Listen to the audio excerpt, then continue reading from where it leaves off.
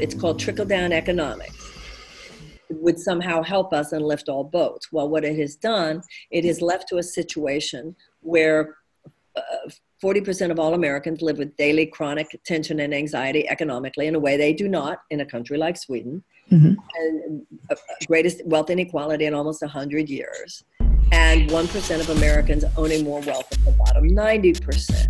So what many progressives are pointing to is you don't even have to be a socialist society. I don't consider myself a socialist. I consider myself a capitalist with conscience. But absolutely, this is why I talked earlier about repealing that 2017 tax cut, $2 trillion tax cut, where 83 cents of every dollar went to the very richest under this canard that you lower taxes for those people, then they're going to create jobs. That's not what has happened. After 40 years, the jury is in. So what your friend's daughter is saying, that there are other countries where, yes, they pay more in taxes.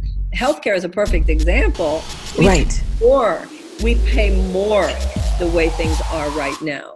So what your friend is seeing is what a lot of Americans are just starting to see. That's why you see younger generation saying, what am I supposed to be afraid of about socialism? The free college or the free healthcare? Capitalism in America is either to reclaim a moral, ethical center, or you have a younger generation they're gonna storm the Bastille. It won't have anything to do with me or you or anyone. That's just gonna happen. So, but the good news is there are a lot of voices within the American capitalist system today who do realize this, who realize that that not only our government, but our economic system, and both of them entwined with each other over the last 40 years, have so swerved from an ethical center and must repair themselves, or we will have some serious, serious chaos in this country.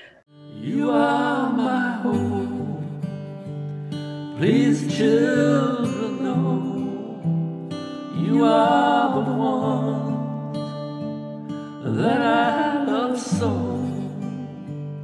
Come close to me, I'll tell you true.